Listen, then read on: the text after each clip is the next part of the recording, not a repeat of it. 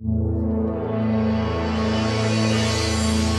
am curious, can you tease anything about the next chapter of Dopinder's hero's journey? Because that's been like a fun build in that series. Yeah, I feel like I can't, but I can say that I think it'll be really good, this movie. And from my little experience of my part of it, it's definitely Ryan's like taking full advantage of the MCU and like playing with all the toys. It also feels like it's coming at a perfect time for the MCU because it's ready for a little bit of a shakeup, and he's definitely like shaking it up. And so I think like this is great that it's coming at this time, and they're very willing to make fun of themselves, which is important. And I got to meet Kevin Feige, and I was surprisingly starstruck. I was a little bit like, oh my gosh, it's him, which I was surprised that I was. But it's very cool to see those minds together. You know, him, who's Kevin's obviously completely changed the industry, and then Ryan, who is such a genius, like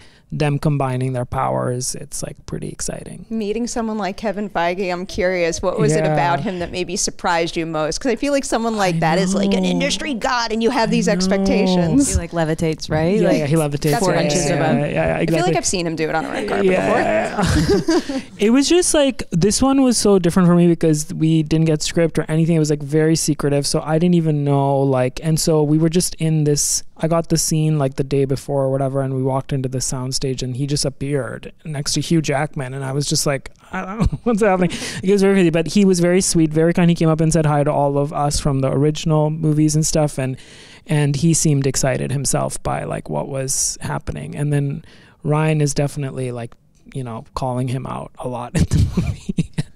Man, I was just curious, and he's laughing about it, and you know, he's definitely breaking the fourth wall, and there's a lot of Kevin jokes. So I mean, you have to have, you know, a good sense of humor, and he does, so that's cool. I like that.